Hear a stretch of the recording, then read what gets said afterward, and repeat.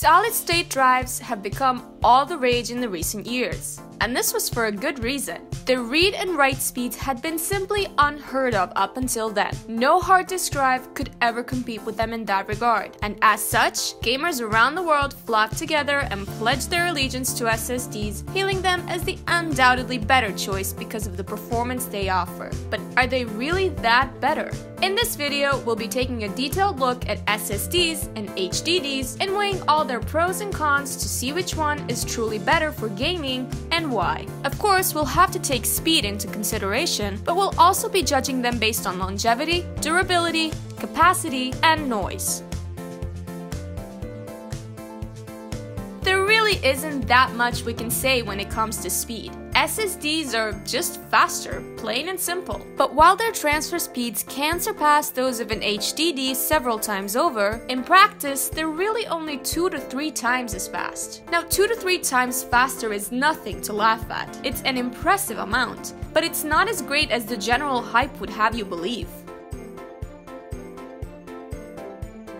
The second category we mention is longevity, and what we mean by this was simply how long they generally last. Their lifespan, if you will. What's not so well known about SSDs is that they'll generally be outlived by their slower counterparts. Sure, they usually have a good 5 years of use in them, but then again, an HDD will easily turn a decade old before breaking, although their performance does get worse with time. We also mentioned durability as a factor, and this one goes to SSDs. While a hard disk drive may have a longer lifespan, it's also worth noting that they're more prone to malfunction. What makes SSDs especially good in this regard is that unlike HDDs, they have no moving parts. Now, when we say capacity, we don't mean simply how much terabytes they can store. You'll just as easily find an 8TB SSD on today's market, just like you will an 8TB HDD. The more important thing to consider here is the price to capacity ratio. And HDDs are roughly 4 times cheaper than SSDs with the same storage capacity. For example, a $50 HDD will have 1TB of storage space. But the largest SSD you'll find at this price will only have 250 gigabytes. And the price discrepancy hardly dwindles with larger capacities. An 8TB HDD will cost you somewhere around $300, while an SSD with 4 or more terabytes can cost thousands.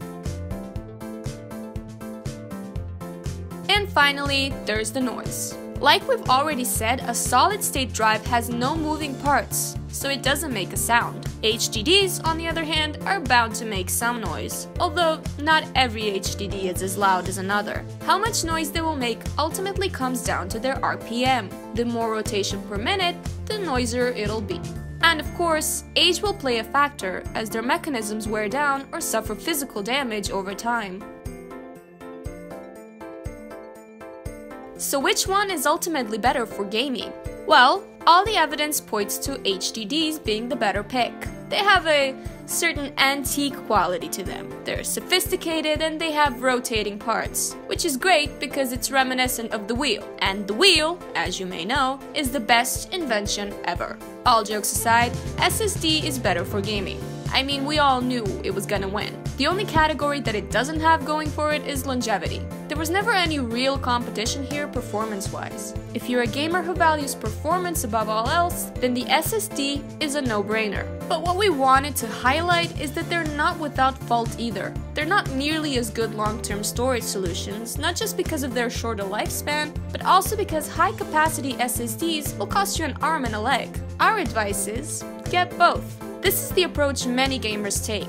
Use an SSD as your system drive where you keep all of your games installed. 500 gigabytes should be more than enough. And then, use as big an HDD as you need for storing your data. This is without a doubt the most cost-effective solution. So, what do you think? Have you switched over to SSD yet? And if so, do you use HDD for storing your data? Or have you found a better solution? We'd like to hear your thoughts in the comments below. And as always, if you find this video useful, don't forget to like and subscribe, and we'll see you in the next video.